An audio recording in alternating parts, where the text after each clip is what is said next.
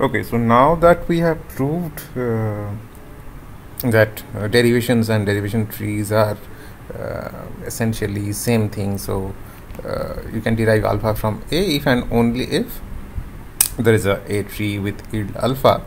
So now this correspondence is not exactly a one-to-one correspondence because of a very petty reason. So just to show you an example, so suppose you have this derivation tree. You are deriving what? This string A B A from S. So you see that A B A being derived from S. But now you see, when you are trying to write down a derivation from this derivation tree, you can have many derivations, and that's because the order in which you expand these variables, right? For example, from here, okay, you first expand it into this small a s, so that's fine, that's same for all this thing. But then here you choose to expand this a, so that gives you this SBA, right? So that gives you SBA, and here you choose to expand this, so you get this A here, right? No, sorry, not this one, this A, okay. And similarly, even after this, when you get this thing, you expand this, so this and this are same, but here you are expanding this one, whereas here you are expanding this one. So the order in which you expand this variables, so that gives you different derivations, but they are essentially same in the sense that all these derivations correspond to the same derivation tree. Okay, so this looks like a unnecessary kind of complication to kind of apparently view the same thing as different things. So it's better to have some sort of one-to-one correspondence between derivation tree and derivation. So now how do we establish that one-to-one correspondence? We impose some constraint on this derivation. So for example, if we impose this constraint that in this derivation we always expand the leftmost variable, okay, so then you see that from here you always get this thing, this AAS. But now this means that we will not expand this. We will first expand this leftmost thing. So this A, right? So then if we expand this, we get this. So again, in this expression, what is the leftmost variable? So this is the leftmost variable. So we expand this.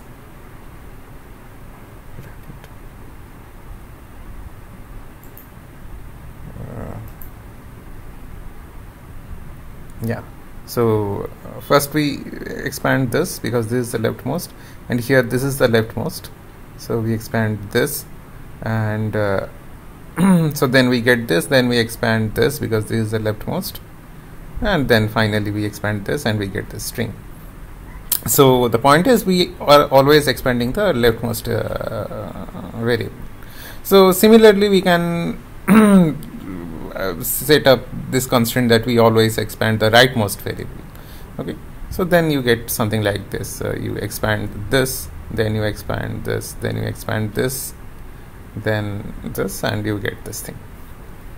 And you see that there is a unique leftmost derivation, or there is a unique rightmost derivation for a given derivation tree, right? And though we are always saying derivation tree, all our discussions equally apply to some A tree. So you remember what was A tree? So A tree had A as a root, and both in derivation tree has S as a root, and in both A tree and S tree the leaves can also be variables or epsilon, obviously. So yeah, we are also accommodating all those things. So instead of just say is going to something in over terminals, so the same argument applies to some a going to some alpha, where this alpha belongs to it involves symbols from both terminal and variable. Okay, so it also applies to this sort of derivation.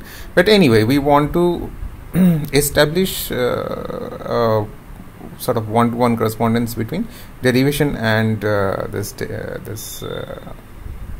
tree, the corresponding tree, a tree. So and that is established using by imposing some additional constant like this or this. So in many cases we just take the leftmost derivation. So in many proofs we say that, okay, let this be the leftmost derivation, let this be the leftmost derivation. So the benefit of saying that is that then you know that it's a specific derivation. I mean, there is no different way to do that thing. Now, why this should be unique for a tree? Because again, the reason is obvious. You are given this tree, and you expand it in the first level, right? So this is the first level, and in this level you see the leftmost thing, and then you do this thing. Okay, and even in this level you see the leftmost thing, you do this, and then you go back, right? Then you track back. So you go here up to here, and then you see that this is a terminal. So okay, fine. So then you go here, this is a terminal. So you expand this and this. Again you track back, and you see that all the branches have been expanded. Then you go back, and then this is the remaining thing. So you see that there is a unique way of traversing this tree. If we impose this condition that you should always expand the leftmost variable that is not already expanded, so then you get a unique way of traversing this tree. It's a left to right way of traversing this tree. So you get a unique way of writing down this derivation. Similarly for rightmost, so in rightmost you do it from right to left. Okay, so for any given and not just derivation tree, as I said, so we can have a tree also. So we have a unique and leftmost and a unique rightmost derivation for whatever you are deriving. Okay. So that's a nice thing. Now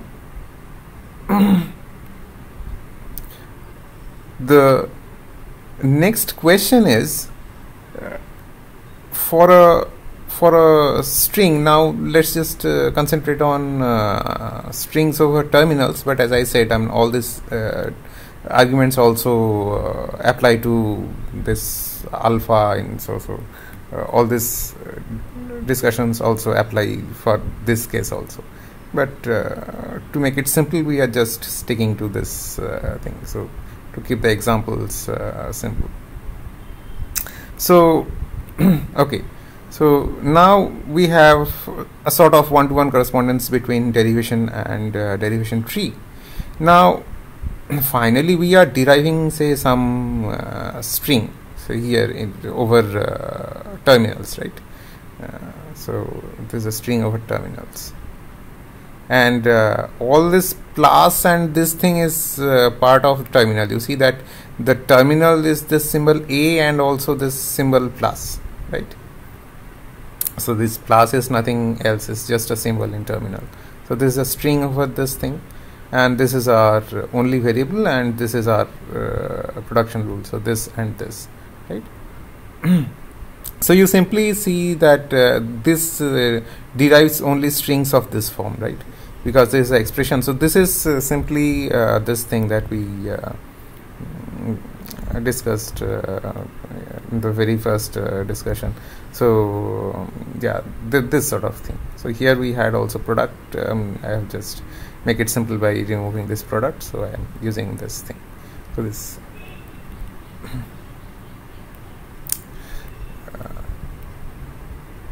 okay. So you see that it only derives strings of this form, but now the question is, for a string can I have a unique derivation? Okay, it's a unique leftmost derivation, because there can be again many derivation. So we said that we'll fix on leftmost derivation. So the earlier thing was what? Given a derivation tree, we have a unique leftmost derivation.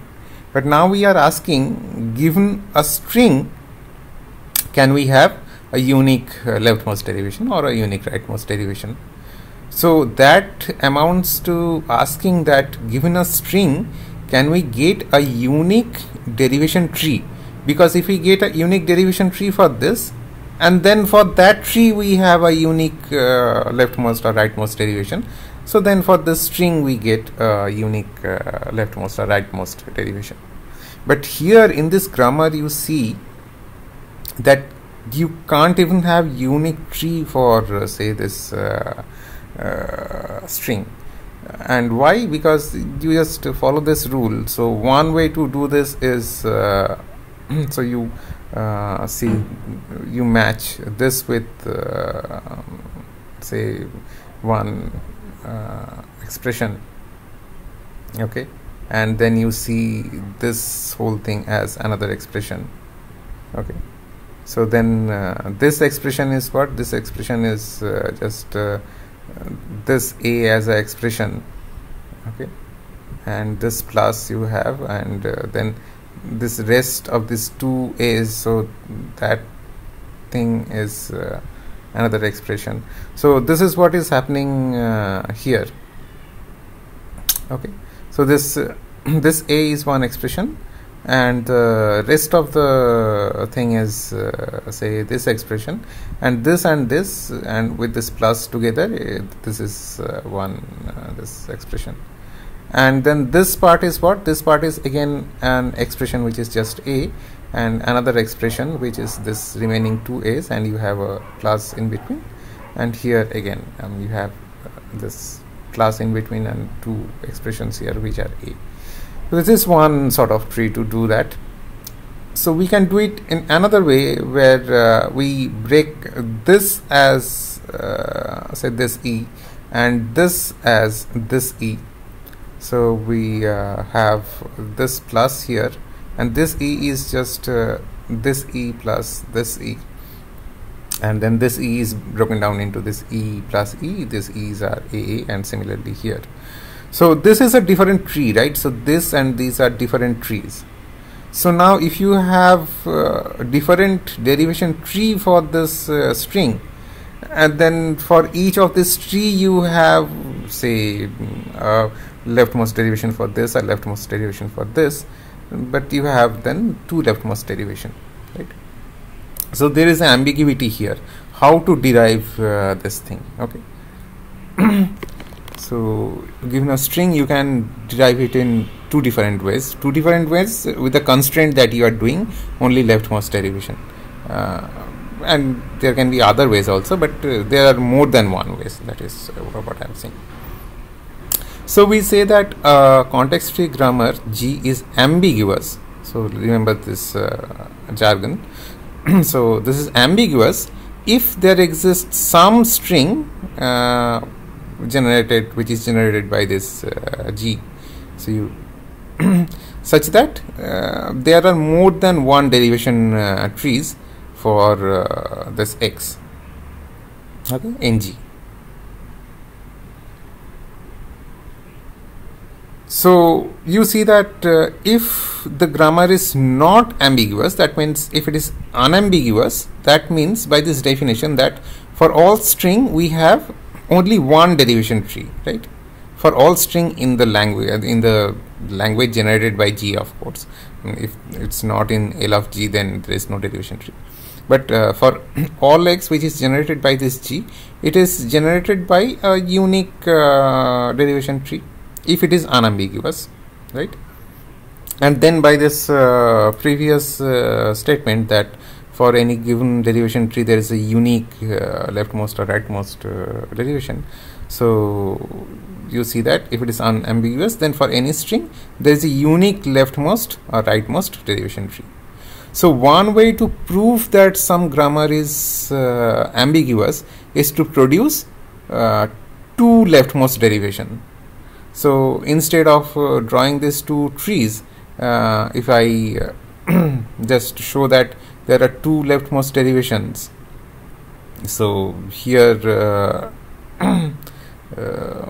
I can say that this E goes to E plus E, and this goes to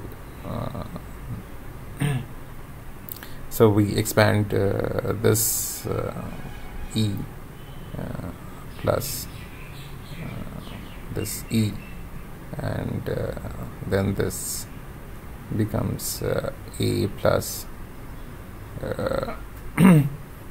E plus E, and then this becomes E plus okay, so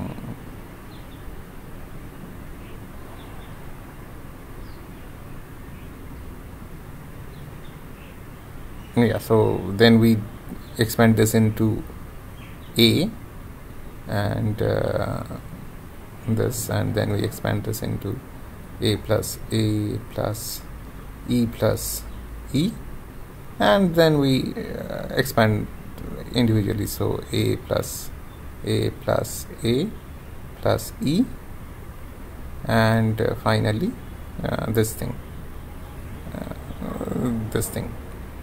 So this is one leftmost derivation. So another leftmost derivation could be again E goes to E plus E, and then this E goes to E plus E. Okay, so I am expanding this into this, and then we have this part obviously, and then again from here I can now do this A plus E plus E, and then I expand this, so then I expand this E plus E, and then I have A plus A plus A plus E, and then finally this string. So you see that both are leftmost derivation, okay, but this two leftmost derivation correspond to these two different trees. So even without talking about this tree, if we can produce two leftmost derivation or two rightmost derivation, so then we know that the grammar is ambiguous, right? Now you see, it's always important to differentiate between properties which are properties of a language and which are properties of a computational model that we are using to recognize or generate that language.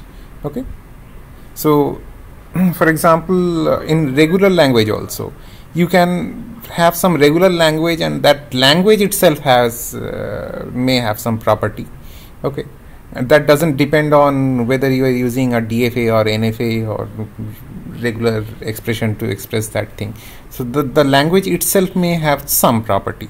Okay, but then again you can associate some property with a machine. Say you associate some property with a DFA. So that means in that case it's a property of the machine itself. It accepts some language, it's okay, but still yeah, the property is associated with the model. So here it's the same thing. So when we say that something is ambiguous, that something is the grammar. Okay, it's not that the language is ambiguous. And to make this point clear, so here is this thing.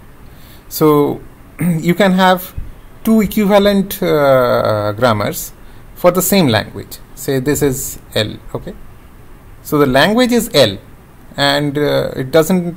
It's a CFL. So all we know that there is some CFG which generates this L. Okay, but there can be many CFGs. Okay, there can be infinitely many CFGs which generate the same language L. And it may happen that one of that grammar is ambiguous, one of that grammar is not ambiguous, right? So that means we cannot say that this L is ambiguous. So it's not the property of this L, it's just the property of this grammar. Okay, so ambiguity is property of grammar, it's not a property of the language. And why is it so? You see that we had this grammar, right, in the previous slide. So we showed that this is ambiguous, right? Now we produce another grammar, equivalent grammar. So when are the two grammars equivalent? If they generate the same language. So we produce a equivalent grammar which is unambiguous. You see here I have this E and F, and again these are the terminals. Now the production rules are this. So this E either goes to A because so this is the start symbol, right? E is the start symbol. So this means you are just deriving A, or you are deriving A and something else, right? So then, so what is the motivation? So our strings are of the form, say this A plus A plus A plus something up to something, right? So the motivation is, if I expand it into something more than one A, so then this is A and this part is F. So I am identifying this part, so which starts with a plus and ends with a A, and we have many such things. So I am identifying this thing as F, right? So then F is what? F itself is either, so this you can have just a plus A here. So if you have just this one A in this F part, so F can be either just plus A, okay, or this F can be just this plus A and the remaining plus A's, right? Again you have something dot dot dot dot plus A. So this is this F part, okay, but then this, if you isolate, this is what? This is again just a concatenation of plus A plus A plus A plus A plus A. So this we can again say that this is F, okay.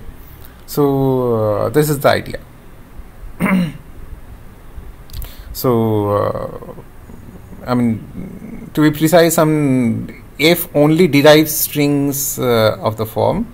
So we say that F, you can prove formally that F only or F derives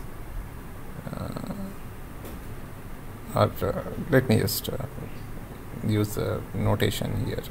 So what we are trying to prove is that F derives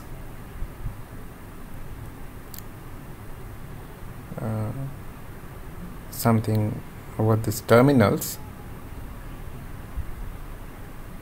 okay. So this is some x, this is some x which consists of only terminals, okay.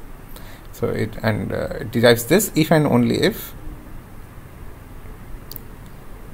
x is of form, so x is this plus A repeated I times for some I.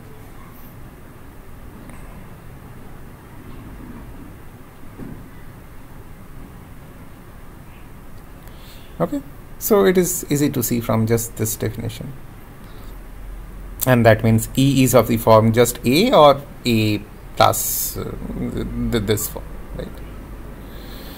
Now this grammar is unambiguous. Why?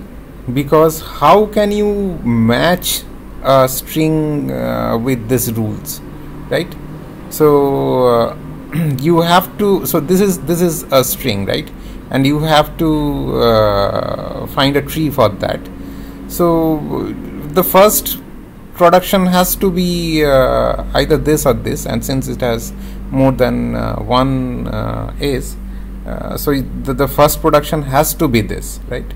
There is no other way. So you have A and then F, and once you are in F, there is only one way to do this. Either you have this +1 and you end the string, there is nothing more to do, or you have this +A and then you have another F, then you have +A another F. So the moment you use this part, so it stops. So there is really only one way to construct a derivation tree for a string like this in this grammar.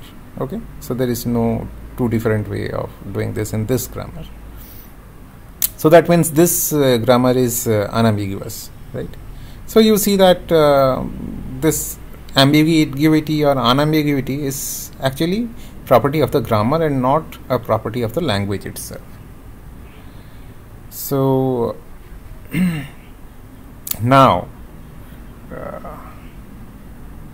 there is a kind of ambiguity which is property of the language. And what is that? Yeah.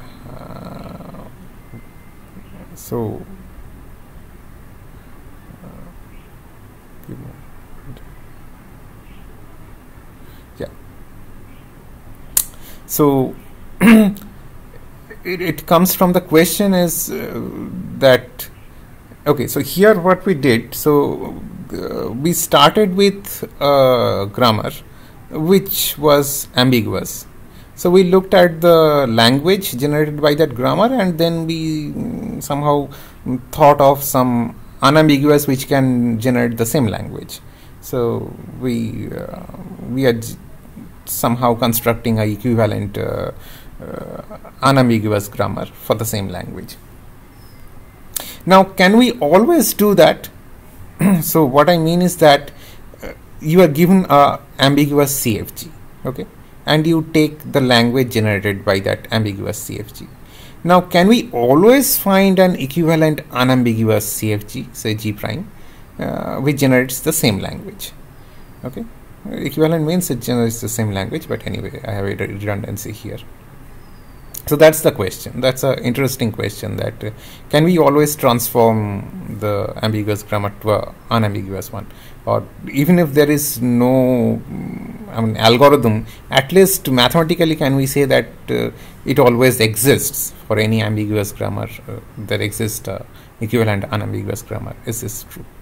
And surprisingly the answer is no. Okay, I mean both ways the answer will be kind of surprising, but this is kind of more interesting to me. And we will not give a proof here because the proof is quite lengthy. If you go through Hofcroft-Ullman, the proof is there.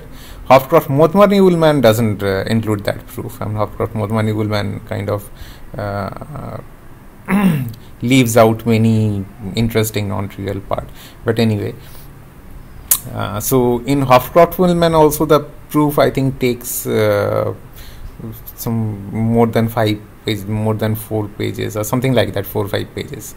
And it's a very involved proof, but it's not only about the length. The proof is not very illuminating. I mean, you go through steps after steps after steps, and then finally you show that some language is such that you cannot find an unambiguous grammar for that. But anyway, so now you see that what we are talking here is that so this language, okay, whatever this language is such that there is no unambiguous grammar for this, okay, and you see that this is actually a property of the language. So what we are saying that this is a CFL, and this language has the property that there is no unambiguous grammar for this language. Since this is a CFL, there is a CFG, there is some CFG for this L. That's for sure, because this is a CFL. But we are saying that there is no unambiguous CFG for this L, and this is a property of the language itself, right? So then we say that this CFL L is inherently unambiguous. Okay. So the language itself is ambiguous here because there is no unambiguous grammar for this language. So this is the definition. If for all CFG which accepts that language, it implies that G is ambiguous. Okay. And this answer, no, it says that there exists inherently unambiguous grammar. We can have this definition irrespective of this answer, but then the question is, does there exist any inherently ambiguous grammar? And this answer ascertains that yes, there exists inherently ambiguous language. Okay. So it's a weird language such that no matter how hard you try, you cannot come up with a unambiguous grammar for that language. So yeah, as I said, it's a property of the language. It's not a property of any particular grammar for that language. And that language that I was saying, that there exists a language for which you cannot find a unambiguous grammar. So again, the proof gives you that language. It's not like there exists some language, it's existential proof, and you do not. In many mathematical proof, it's like that. You just prove existence of certain object without actually finding what that object is. But here, it gives you that language. Okay, if you see the proof, if you are interested enough, you can go through that proof. So this is the language, okay, and this language they prove that it's inherently ambiguous, and so we can at least say something about this language without diving into the proof. So first of all, it's easy to see that this language is CFL. Why? So this language is union of two languages, right? So if you start with the start symbol S, so I'm not writing down all these terminals. Not the terminals are what? A, B, C, D, right? The non-terminals are what? Whatever appears in this production rule. So S, A, B, C, S prime.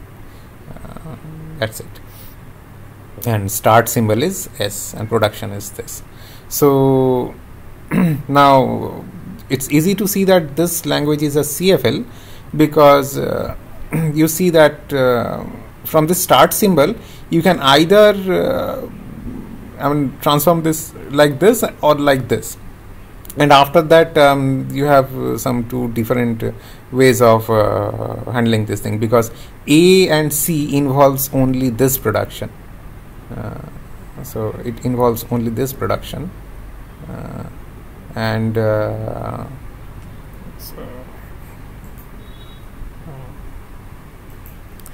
so yeah,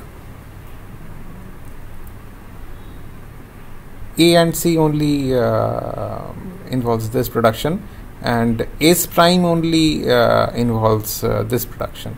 So it involves S prime and V, right? So you either do this, that S goes to AC, and then you just use this. So just say that say then here you just use these two productions, okay, because it only involves A and C, and it only involves A and C. You do not get B or S prime or even S after that. So after that you only are switching between AC, AC, AC, and you get something. Or in the very first step, you from S you go to S prime, and then once you are in S prime, you are kind of switching between this S prime B, B S prime, whatever. So you are only using now this two production rules, so you are using something like that. And so the argument is what you can derive with this sort of starting is this line, this part. So if you just call this as your L1 and this as your L2, so whatever you can derive by first doing this expansion is precisely this L1, and whatever you can derive using this as your first thing is precisely this part. And why is it so? Because you see, you just look at this A. What is this A? So this is the same thing that we did for this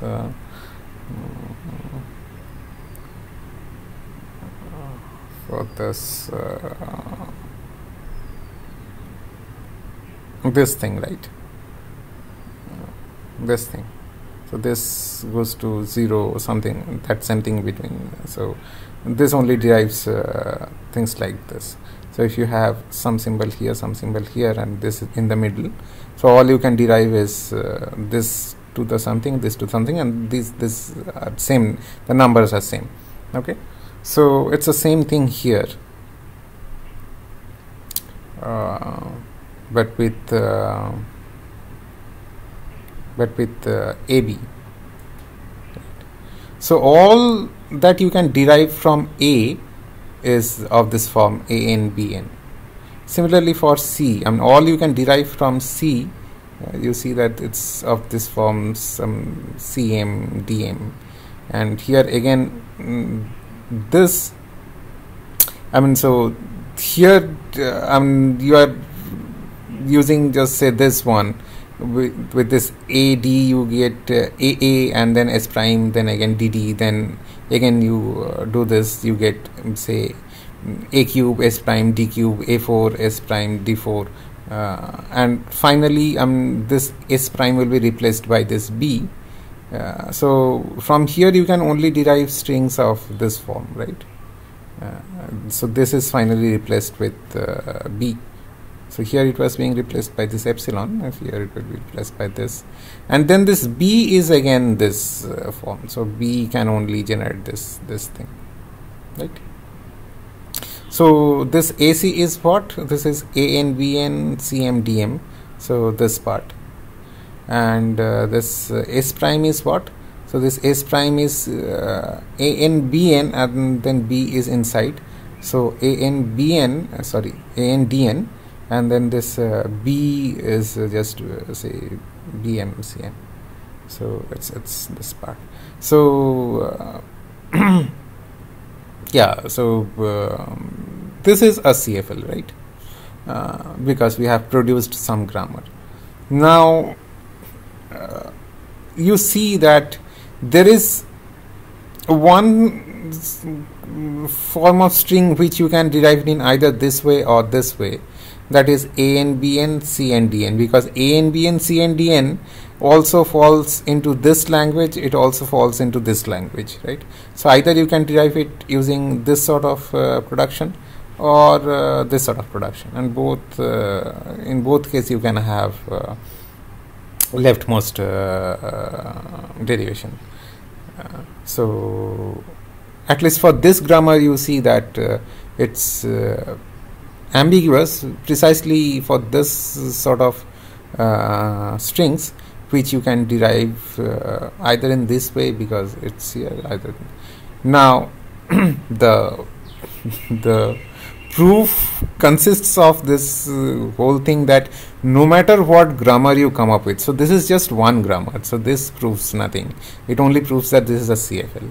Now to prove that this is inherently ambiguous, the thing is that you have to prove that no matter what grammar you come up with, okay, so this sort of strings can be derived using more than one ways, okay, and it proves that for sufficiently large n.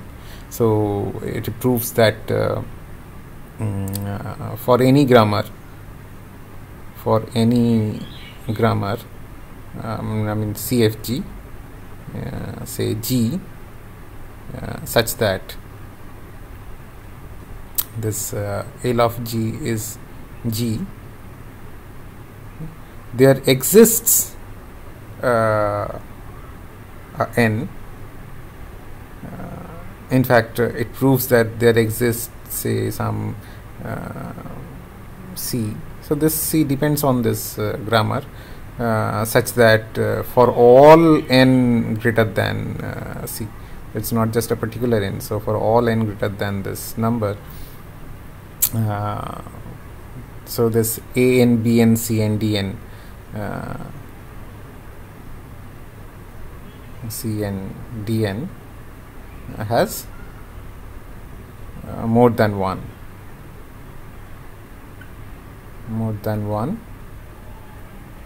derivation tree.